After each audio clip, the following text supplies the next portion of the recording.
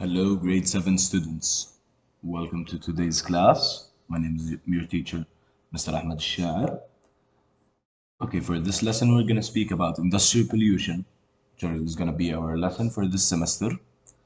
Speak more about it today. Okay, the objectives for this lesson will be a brief introduction to pollution. Where do industrial pollutants come from? Forms of pollution. And we're going to have a video discussion at the end of class.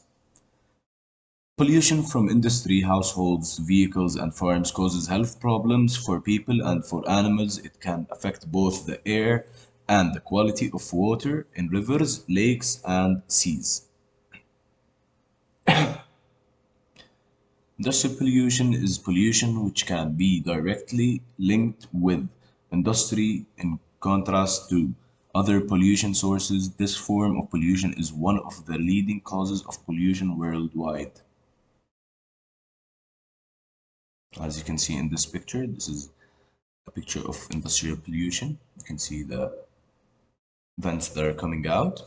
Where do industrial pollutants come from? Industrial pollutants are pollution and waste byproduct directly connected with industrial manufacturing.